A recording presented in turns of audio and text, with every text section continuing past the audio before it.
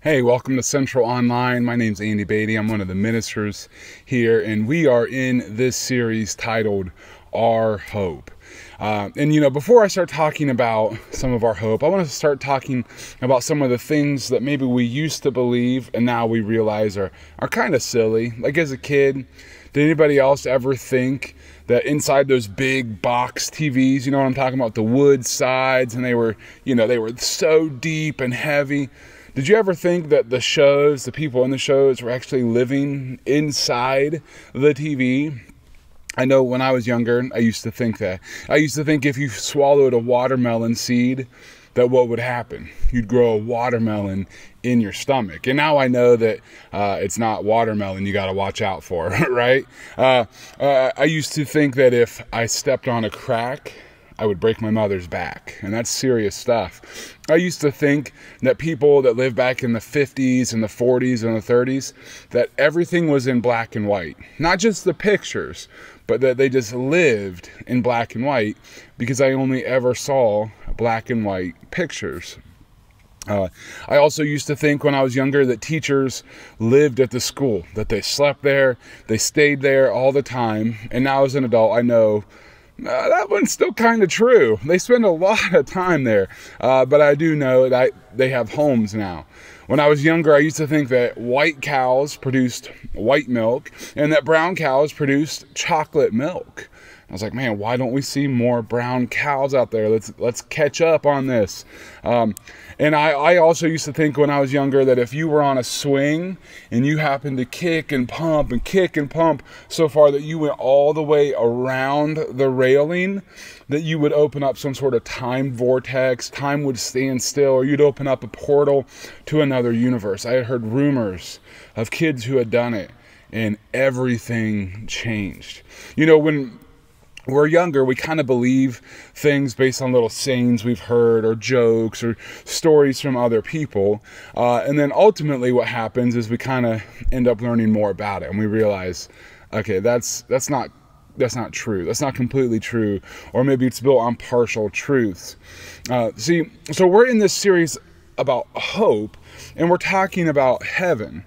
And what happens though with heaven is sometimes people believe kind of little things about heaven based off of jokes maybe that they've heard, or stories, or Hollywood interpretations. And it may seem harmless at first, but what happens is it, just like when we were younger, it starts to kind of shape our view of those things. And we start to think, well, this is really what it's like. I'm going to, be waiting in this long line to check in with Peter. Or, I'm going to have to do this or that based off of some joke or movie they saw. And it may seem harmless, but I believe that the devil, who is the father of lies, has a plan to kind of get us to believe lies about a lot of things. And I believe one of those things that he tries to get us to believe lies about is heaven. The Bible says that when the devil talks, he's a liar. When he talks, he lies. That's his native tongue. John 8:44 records Jesus saying this about the devil. He says, he was a murderer from the beginning, not holding to the truth, for there is no truth in him. When he lies, he speaks his native language, for he is a liar and the father of lies. When the devil speaks, he lies. His plan, rather than getting Christians to be terrible and to just outright refuse heaven, is to convince them of lies about heaven. Okay, and surprisingly, the Bible says a decent amount about heaven. And I always kind of think it's interesting if we try to separate like what we think we know about heaven versus what the Bible says about heaven. Heaven becomes so much more meaningful and powerful and impactful in our life. So kind of the key text for this message is Revelation chapter 21, verses 1 through 7. And we're going to just build this basic idea of what God says about heaven off of this text. All right, Revelation 21, 1 through 7 says, "Then I saw a new heaven and a new earth. For the old heaven and the old earth had disappeared, and the sea was also gone. And I saw the holy city, the new Jerusalem, coming down from God out of heaven, like a bride beautifully dressed for her husband. I heard a loud shout from the throne, saying, "Look, God's home is now among his people. He will live with them, and they will be his people. God himself will be with them. He will wipe every tear from their eyes, and there will be no more death, or sorrow, or crying, or pain. All these things are gone forever." And the one sitting on the throne said, "Look, I am making everything new." And then he said to me, "Write this down, for what I tell you is trustworthy and true." And he also said, "It is finished. I am the Alpha and Omega, the beginning and the end. To all who are thirsty, I will give freely from the springs of the water of life. All who are victorious will inherit all these blessings, and I will be their God, and they will be my children." We have to be willing to separate the lies from the truth. Now, the reality is heaven is very hard to preach about. Paul, when he was writing to the church in Corinth, he said, "No eye has seen, no ear has heard, and no mind has imagined what God has prepared for those who love him." So understand, as I'm talking about heaven here, I'm going to do my best to show us what Scripture says about it. But Paul is saying, hey, you're probably not going to do a good job, right? Like, no eye has seen, no ear has heard, no mind has even imagined what God has in store for those who love him, right? And yet the devil will still get you to believe this lie.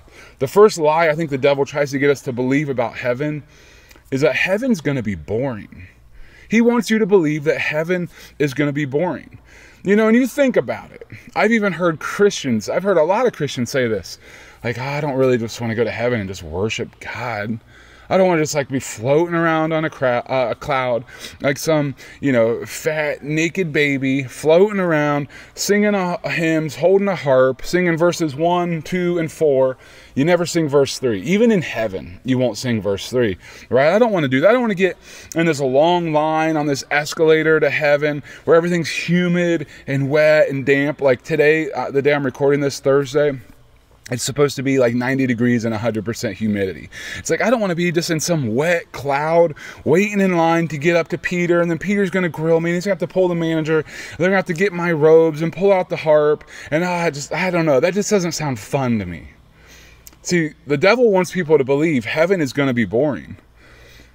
And I think that the devil is working to do that because all of a sudden it won't look as appealing. And the devil's working to convince people that God is boring, and that church should be boring, and that Christians should be boring. I don't know about you, but this last week we had our back to school party. Christians aren't boring. I hope that if you come to Central, you understand church doesn't have to be boring. I don't want to be boring. I think if we're Christians and we're boring, we're probably doing something wrong. God's word is alive. It's active. It's sharper than any double-edged sword. One of the cool things that happens once a month on Sunday nights, we have our business meeting the same time our refit group is having their workout. And so it's so wild as we're in there doing our business meeting. Their music is going and it's pumping, and there's a bunch of us just sitting in the business meeting. Pretty soon our heads are bopping and we're swaying just a little bit during our business, even in our business meetings. We don't want to be boring. Heaven will be the opposite of boredom, because it's the absence of everything evil and it's the presence of everything good. Every good gift we have is from God. Think about your favorite meal, whatever that is. Hopefully it's Chick-fil-A, right? But think about your favorite meal, whatever that is. How do you enjoy that? You enjoy that with taste buds that God created. Think about your favorite vacation destination. Think about the eyes you see that with. Who created those eyes? Think about the smell that on your favorite vacation destination or your favorite place to go. Think about who created your favorite vacation destination. Think about holding a baby, your baby, for the first time. Or like for me, I'm going to go and hold my brother-in-law and sister-in-law's baby for the first time at some point this week.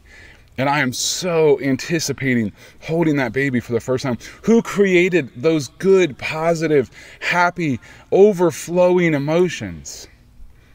God did. Everything good is from God. And so the devil's lie, heaven will be boring, is just that. Here's God's truth. Everything good is from God. The devil wants you to think heaven is going to be boring. God is boring. The devil wants you to think Christians are boring. Church is boring. God says everything good is from God. James 1:17 says every good and perfect gift is where? It's from above, coming down from the Father of the heavenly lights, who does not change like shifting shadows. He was good, he is good, and he'll always be good. Heaven is the opposite of boredom because it's the absence of everything evil. I think about some of the cool things about heaven. It's like I'm going to recognize people there. Do you know that? There's a lot of scriptural precedents that tells us we'll recognize one another. You can look at Luke 9 where Jesus was transfigured. You can look at the story of rich man and Lazarus. You can look at how Paul anticipated reuniting with people in 1 Thessalonians 2. I'm excited to see my son Tank. I'm excited to see my sister Laura again and laugh about things. I'm excited to see my friends from church that have passed away very recently, like Bob and Jean and Rick and Darlene and Mark. I'm excited to see so many more people and be reunited with loved ones. But most importantly, when I think about heaven and how everything good is from God, I'm excited to experience his love. 1 Corinthians 13 talks about God's love. If you've ever been to a funeral, a wedding rather, you've probably heard 1 Corinthians 13. Love is patient, love is kind, love doesn't envy, love doesn't boast. We love 1 Corinthians 13, especially in that context. But I want you to look at 1 Corinthians 13:12. Right at the end of that chapter, he writes, "For now we see only a reflection as in a mirror. Then we shall see face to face. Now I know in part, then I shall know fully, even as I am fully known." Heaven is going to be precious for many reasons. It's going to be good for many reasons. I think of the loved ones that died before us that we'll be reunited with. I think the streets of gold, the pearly gates. I think of the mansions he's preparing for us. I think of the angels surrounding the throne, worshiping day and night. But what makes heaven really special is this last part of 1 Corinthians 13:12. Even as I am fully known.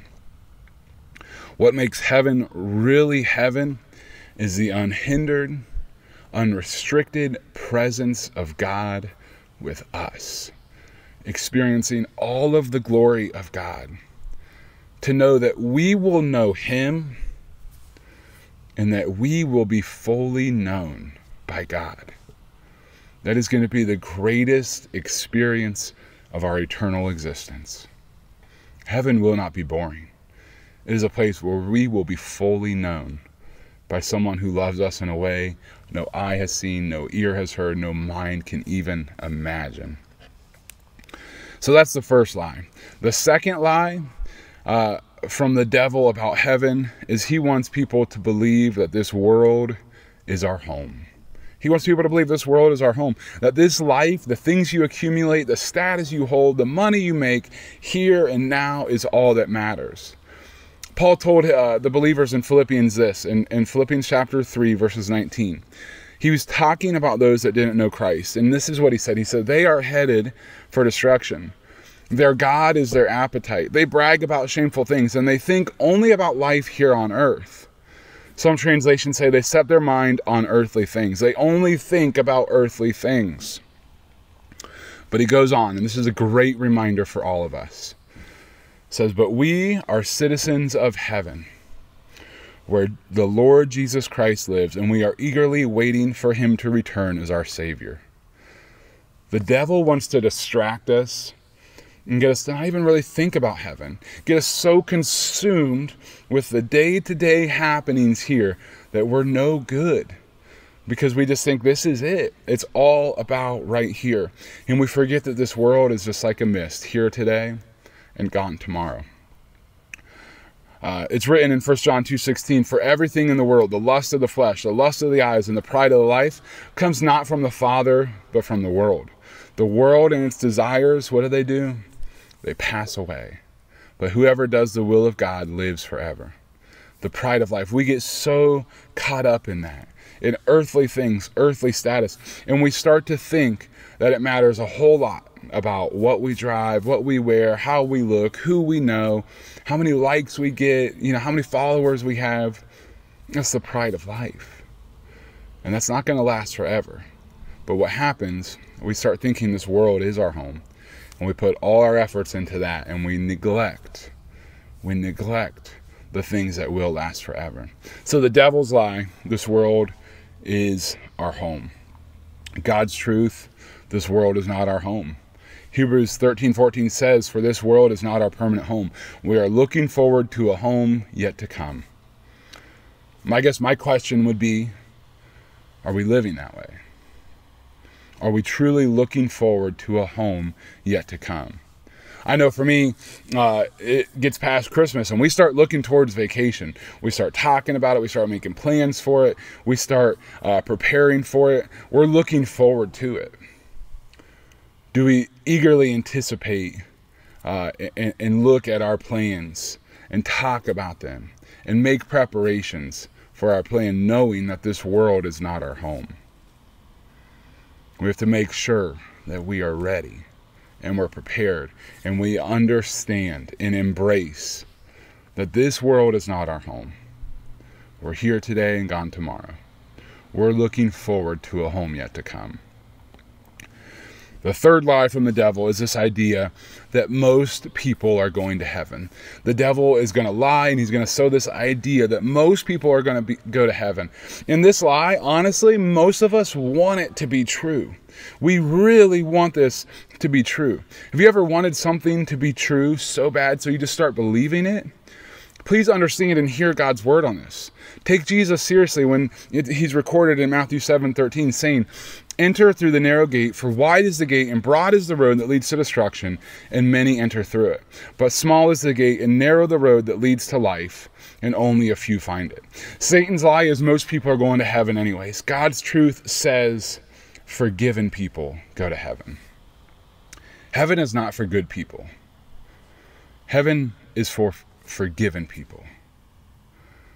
Everyone who turns from their sin, confesses Jesus as Lord and Savior, is baptized for the forgiveness of their sins, and receives the gift of the Holy Spirit can go to heaven. That's why God sent his Son to die on the cross. Romans 3:23 says, all have sinned. Every single one has sinned and fallen short of the glory of God. All have sinned. Me, yes. You, yes. Anybody else listening to this, yes. We're not good people. All have sinned and fallen short of the glory of God. We're not good enough on our own. But verse 24 says, "And all are justified by his grace as a gift through the redemption that is in Christ Jesus." Justified by his grace as a gift. Not in our righteousness, but in his grace. Not in our goodness, in his grace. Not in our money, not in our status, not in our works, but in his grace. Jesus freed us from the penalty of sin, from the punishment of the cross, and he justified us, which means he made it just as if I'd never done it. We are made right with God by a gift of grace that we accept through baptism. Are most people going to heaven according to God's word? And I don't like this. The answer is no. Can anyone go to heaven according to God's word? And I do like this. The answer is yes. Anyone can go. And that's the hope that we have. We can go to heaven and experience love and contentment and God's glory in a way that we can't even imagine. They couldn't even glimpse God's glory in the Old Testament without dying.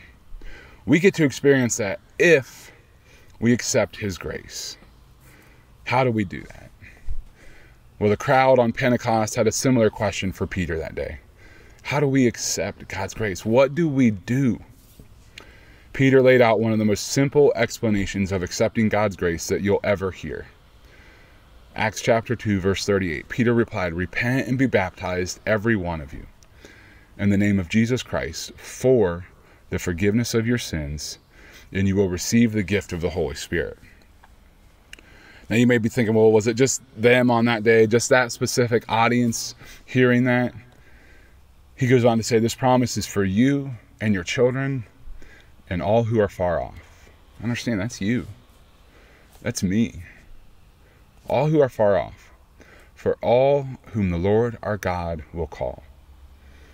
Is God calling you? Remember God's truth. Remember the hope that we have. And remember his love for you. That is our hope. Love you, church.